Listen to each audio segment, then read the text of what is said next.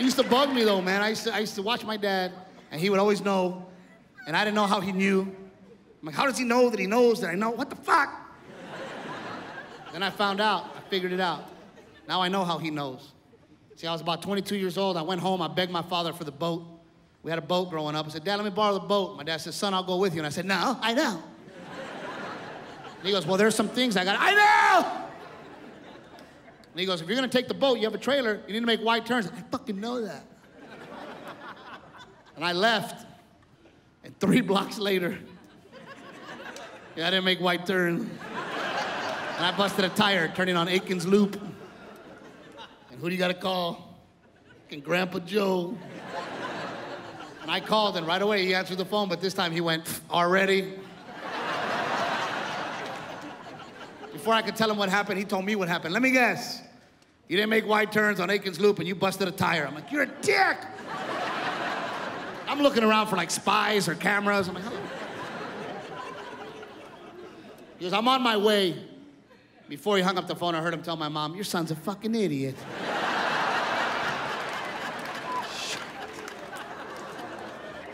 Some of you had a dad like mine, man. I panicked. 'Cause dads are dicks. I tried to change the tire before he got there so I could look at him in the face like a man and go, see, I fucking know. But I couldn't do it. My dad's dick, man. He wouldn't even tell me to move. He'd just move me. Get over this shit. He'd always give me some shitty job just to make me feel worse. Like holding the lug nuts.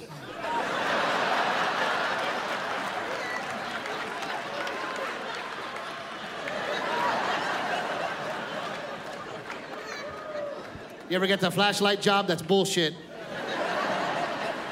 That job can't be done right. I don't care who you are. My dad would try with me, man. I would watch him lose his shit. He'd be real patient at first. Okay, we're gonna be working right here. I need you to hold the light. He'd even give me an example. Can you do that? Oh. And the fun would begin. And I'd just watch him slowly. Mijo. You see where we're working? Right? I need you to, son of a bitch. Follow my eyes! Follow my fucking eyes! And then he would get so pissed, he'd grab my hand, borderline abuse. And then just give up on me all. Just go inside! Damn kitty baby, go to your mother's.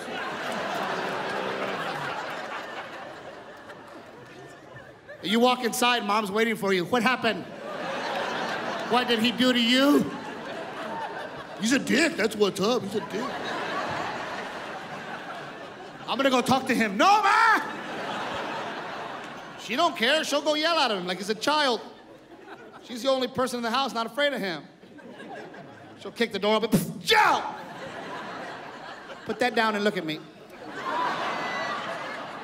What did you do to him? Why? Because he's in here crying, that's why. That's why he calls me a titty baby.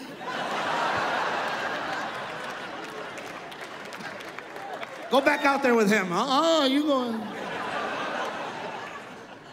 He fixed that tire for me, and I still got to go. I look back on that day and I think to myself, what a good man. He came, took care of all that bullshit, and I got to go have fun. But when you're young, you don't see things that way, do you? I didn't even go home that night. I went straight to my uncle's house. Because that's what your uncles are for, to be nice to you and shitty to their own kids.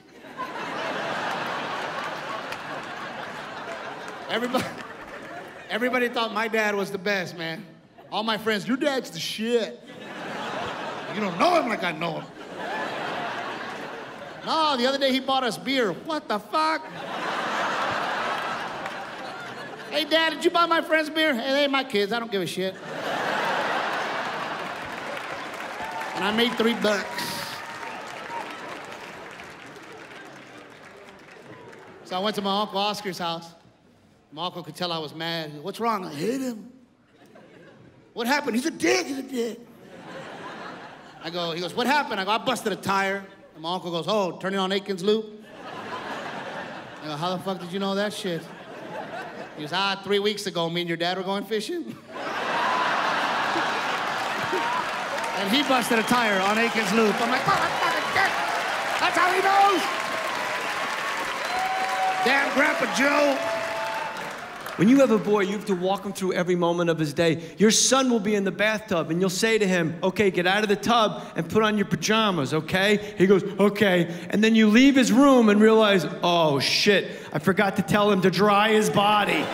And you run back in, but it's too late.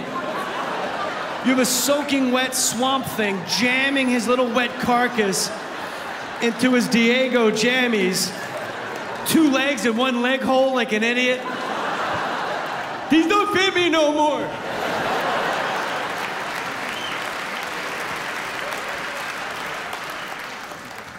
When I pick my son up from school, and I cannot emphasize to you enough, my boy is a special, great guy. Sensitive, kind, caring, green belt, he can kick some ass. He's awesome. And when I pick him up from school, I'm always excited to see him at the end of the day. But when he gets in the truck, I'll go, how was your day? And he just looks up and goes, what? But he says it like, how did you know it was day? What did you do at school today? It's hard to say. That's what he said to me once. What did you learn at school today? It's hard to say. He can't do his seatbelt because he doesn't realize he's still wearing his fucking backpack. Oh, God. What'd you learn in school today? What? It's hard to say. And I don't understand why he's so defeated. Because every morning starts with such hope. I get up at about 6, I make my coffee. I wake him up at about 6:15. And every time I wake him up, he goes, and he makes, I'm like, whoa, whoa. He goes, is it morning time? I go, yes. And he goes, how many in a row is that? I'm like, who's giving LSD to my child? They're all in a row, Stephen Hawking. Do you really want to go through this? How time operates? It's a human invention. We couldn't figure out how long it was until we saw the other caveman, so we created, fuck it, it's morning time. And we have breakfast and we drive to school together. And we have great conversations on the way to school. And now that he's 8, he sits in the front seat. And that's a big moment for a father and a son when you're no longer looking in that mirror, when he's just sitting right next to you. It's pretty cool. And it's also very odd because the only time there's a guy in that seat in my truck, we're usually sharing a joint.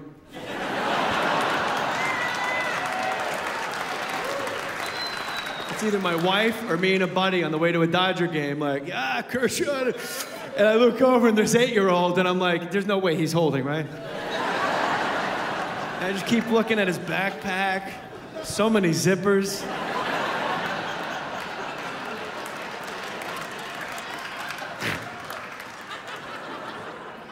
We get to school and he gets out of the truck, we kiss on the mouth, big hug. Listen, this is a kid that doesn't care what his friends see. A lot of kids will make you drop them off around the corner. They don't want to be seen with you. Me and my son, we kiss, we hug. He gets out of the truck, and every morning he takes off, and I go, hey, wait a minute.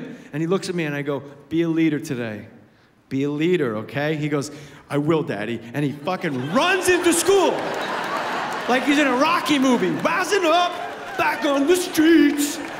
Private school, took my chances, and I watch him run into school. 6 hours later, a young John McCain gets into my truck.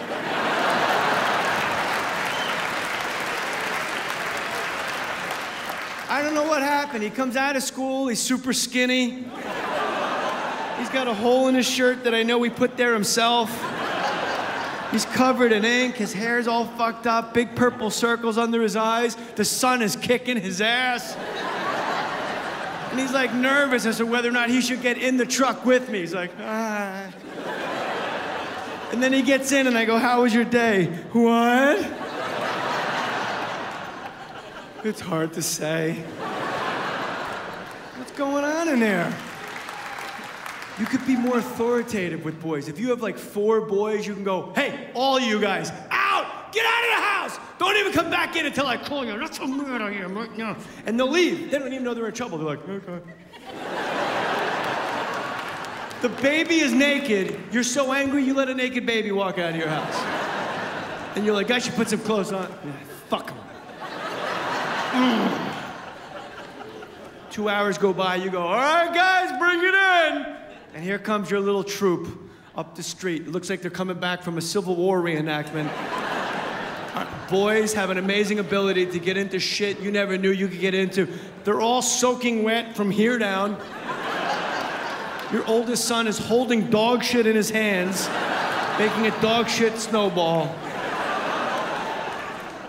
The baby's dragging a prosthetic leg up the street. Don't ask them where they were, because they don't know. They're dumb. Try that with 4 girls. It ain't gonna work out so good. All 4 of you little ladies, get out of the house and don't come back in until I call you. They'll vote as a block. They'll get together and go, why don't you get out of the house? We all voted, and you're the least popular person in it. And they're right. Damn, man. On Easter, my dad would take us to the park to go look for other people's eggs. Those kids will be upset. Those are our eggs. No, they're not. We found them. My dad, he used to walk around the whole neighborhood and collect old furniture and bring it home and fix it like MacGyver with duct tape. One time, he brought a television home. I said, damn, that TV got 500 channels. When I got older, it didn't have 500 channels. It was a knob from the oven.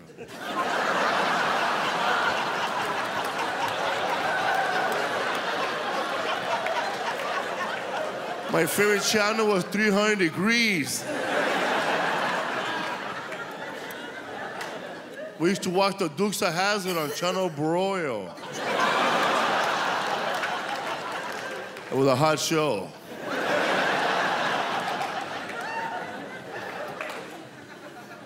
Oh, man, I'm not feeling too good right now because my mom and dad are getting a divorce. And I'm scared because I don't know who am I gonna live with now.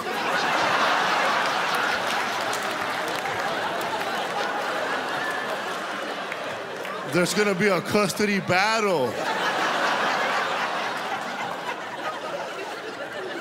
Because neither one of them want me.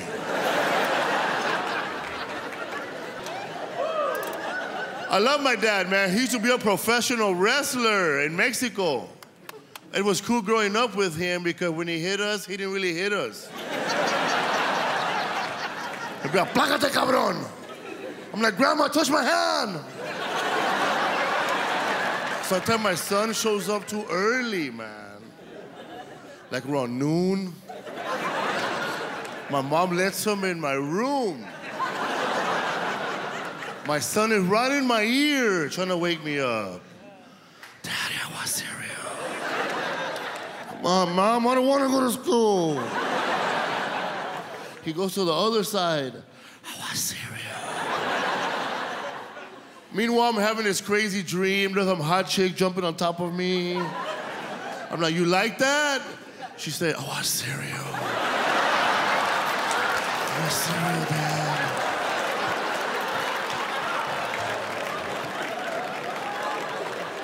Cereal's hot.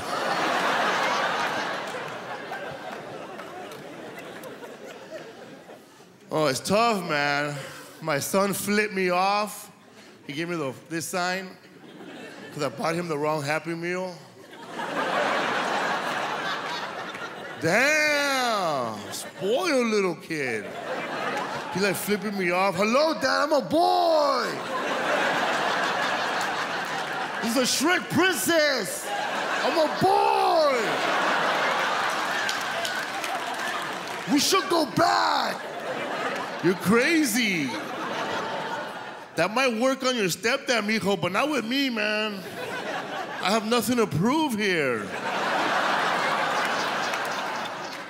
I went back to McDonald's for him. I wasn't ready to go back inside. I I wasn't ready to go back inside the first time I went there. I'm a drive-through guy. I have a drive-through face, drive-through clothes. Here I am standing in line McDonald's now with sweats with no underwear on. The tightest football jersey you ever seen. And my hair like Justin Bieber.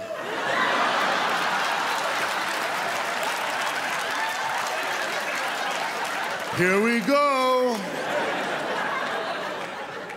Can I have a boy toy?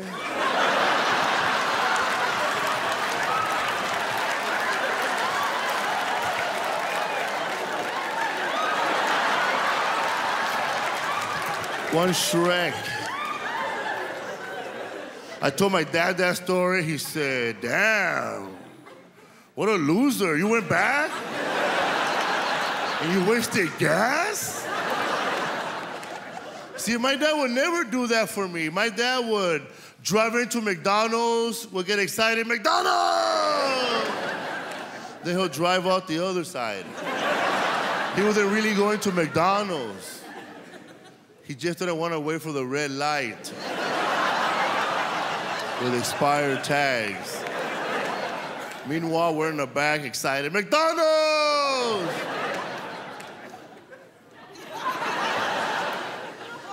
My little brother, you think daddy's gonna go back? Yeah. And tomorrow we're going to Disneyland.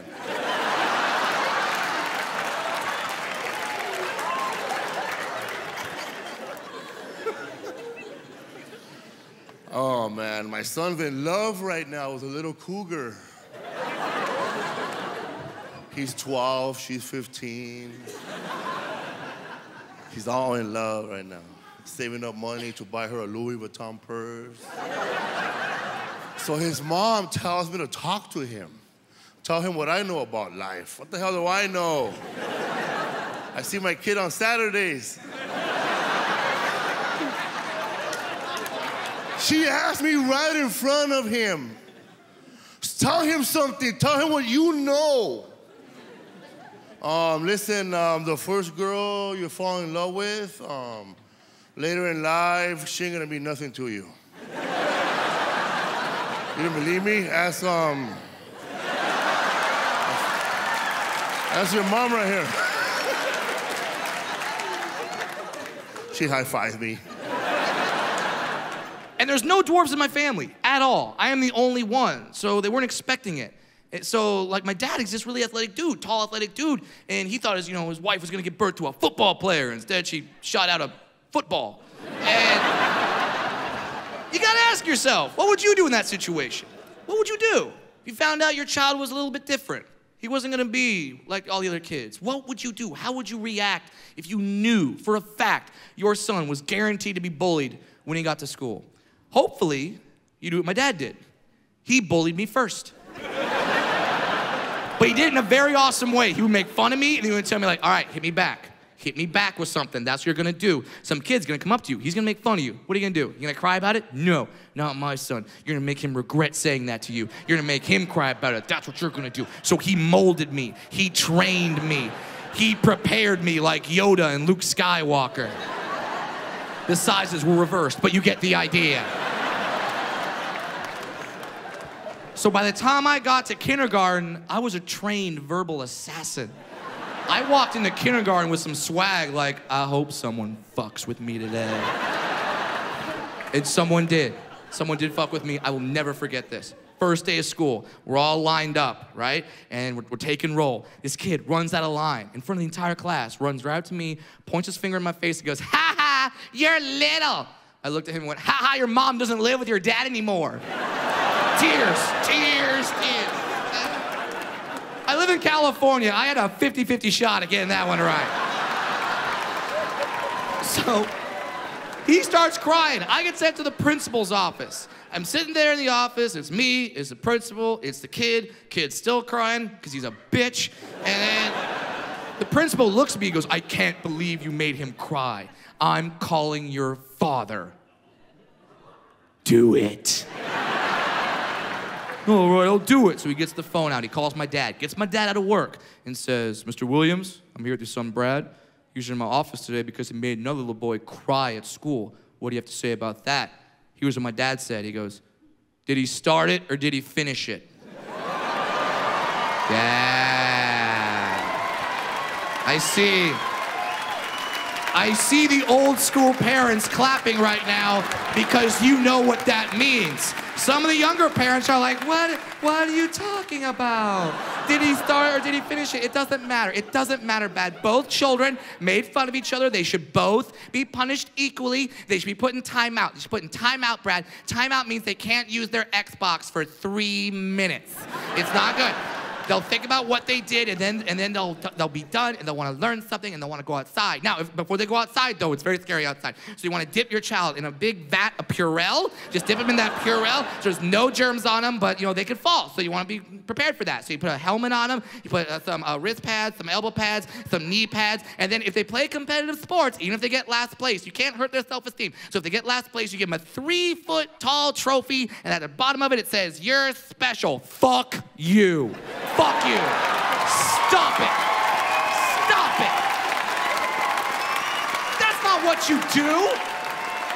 Did you start it or did you finish it? Because you're never, ever, ever supposed to start a fight. But if you're in one, you better damn well finish that thing. That's the rule. If you start a fight, you're an asshole. If you finish it, you're a goddamn hero. That's the difference. So my dad says that to him, and the principal goes, well, to be honest with you, he finished it. Then my dad says this on the speakerphone. He goes, well, problem with your school is not my son. Problem with your school is the other kid's a pussy. Click. And he's like, woo! I'm dancing around the office. That's my dad. That's my dad. And then I looked at the other kid. I'm like, you see, that's what a father does. You would have no idea what a father does. Finish him. Dad was proud of me that day. I got Chuck E. Cheese that day. Awesome. Now, don't think that just because I had that moment that my parents' job was done. Because if you're a parent, you know. You never stop being a parent. So my dad never stopped fucking with me, okay? Never. He even had to discipline me in a creative way.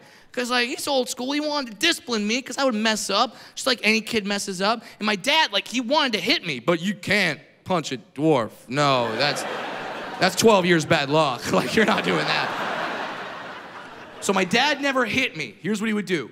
When I would mess up, my dad would pick me up, put me on a counter, and then leave.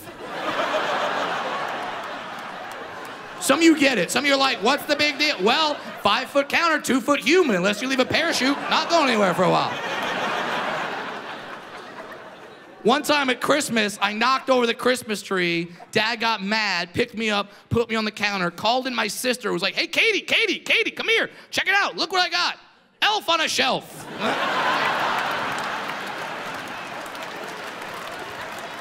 16th birthday. My dad wakes me up on my birthday. Happy birthday, son. I bought you a car. Yeah! I'll run downstairs, run to the kitchen, get to the garage, open it up. Fisher-Price Power Wheel sitting right there in the damn garage. Hey, I lived a block and a half away from school. I still drove that thing to school. I had the first electric car. I was a visionary. Now, I tell those stories about my father, and a lot of you have the appropriate reaction. You laugh. Some of you get that look, and I know that look. I say those stories, and you're like, oh, Brad, that's so sad. Your father made fun of you. What do you think that did to you, Brad? Made me a man. Shut the fuck up. Shut up. I thank God every day that my dad made fun of me. I'm so thankful that he put a little adversity in my life. That way, I knew how to conquer adversity later. You have to ask yourself one question. Who do you want your kid to be? Do you want your kid to be ready for the world that is or the world that should be? Now, in the world that should be, there should be no murder. There should be no rape. There should be no ISIS. There should be no Justin Bieber. But that's not the world we live in. We live in a world where, unfortunately, all those things do exist. So who do you want your kid to be? Do you want your kid to be the person that's never had anything go wrong for them ever? Smooth sailing the entire way? Never had anything wrong, never got hurt, never got a bruise, just run down the street every day, just sunshine and lollipops and... No, you don't want that kid. Because when something does happen to that kid, and it will, that kid's not gonna know what to do. People wanna protect their children from life. And to some extent, you have to do that, but you have to let a little in because you're never gonna be able to protect them forever. Life, ladies and gentlemen, has an undefeated record. No one has gone through this thing unscathed. No one. My family got ours about 2 years ago. 2 years ago, my dad came home and announced to the family that he had skin cancer. And we knew as a family, like, all right, we gotta deal with this. And we started dealing with it. And then when my dad had to have part of his face removed for plastic surgery and try to get that cancer off his face, that didn't work. And we had to regroup. Then when he went through radiation treatment, that didn't work. We had to regroup. Then he had to go through chemotherapy. And I had to watch the man who raised me, the man who I love more than anything in this world, wither away to almost nothing. But I was never truly scared because my dad raised me to never fear anything in this world more than him. I knew nothing on this planet was scarier than my dad. Nothing is more powerful than my dad. I know this. My sister knows this. And now cancer knows it because he beat that son of a bitch.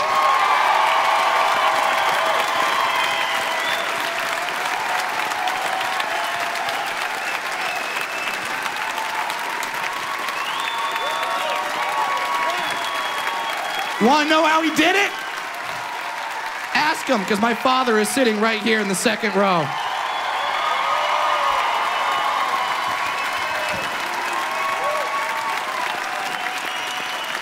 Thank you. Thank you for teaching me. Thank you for teaching me never to quit. Thank you for teaching me to be a man and hopefully be the man that you can be proud of. And now it is my dream, it is my goal to one day have a son. Don't get me wrong, he's gonna be taller than me. That scares the fuck out of me.